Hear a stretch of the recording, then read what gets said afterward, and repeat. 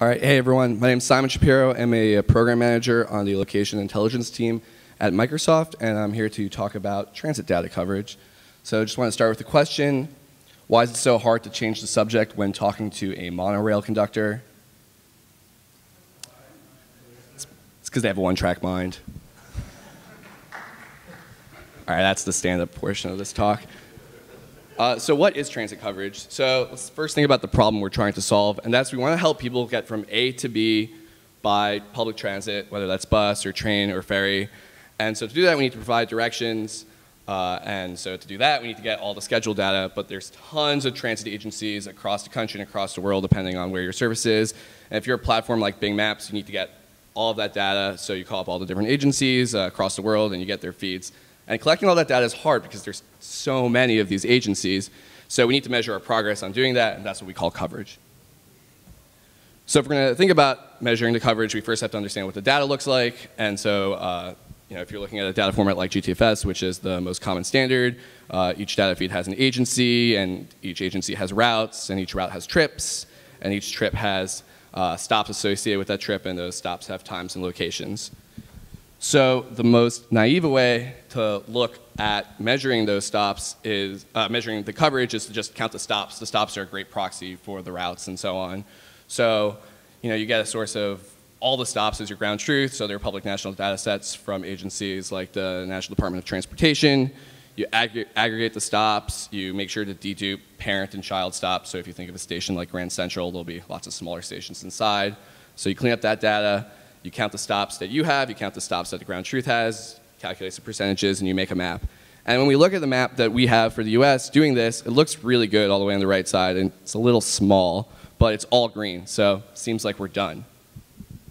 But are all stops created equal? Is Penn Station just as important as a stop halfway between Binghamton and Oneonta in upstate New York? Probably not, right? Because remember, our goal isn't to just calculate the number of stops, it's to get people from A to B. So the more people you can help, the better, and you should probably weight it accordingly. So the approach we've taken at Microsoft is we now look at trip coverage. So you want to actually weight each stop by a number of passenger trips going through it, and so we have found a source of data for that as well, also from the Department of Transportation. And you sort of do something similar in that you take the data, you clean it up, and you map it. And when we look at the map this time, all of a sudden you see there are some holes in Montana, in Missouri, and a few other states, and we're not done. And for a while we thought we were done, we weren't. And so this is the sort of information that reveals that you actually have to go and get more data, because there must be an important stop in Montana that we're missing that a lot of people are going through if one graph is green and the other visualization is not.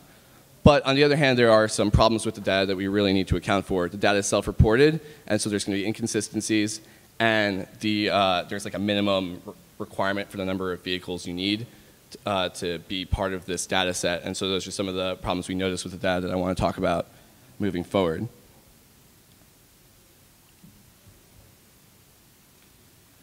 So the thing I wanted to express beyond just hey, this is a better way to look at the transit data and the coverage is how can we as a community do better and combine to actually figure out how many agencies there are and the data that's out there.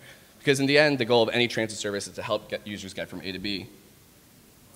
And so we can do that by improving the reliability of the coverage, verifying that these trips are correct in some sort of systematic way, and creating a more open communication platform for doing just that. And so that'll take collaboration between private companies and public DOTs across different cities and governments to sort of coordinate that. And if you're one of those people, especially if you work at the DOT, I'd love to talk to you more about that and to help us keep the data fresh with some sort of quarterly or annual reports. And that's it. Thank you.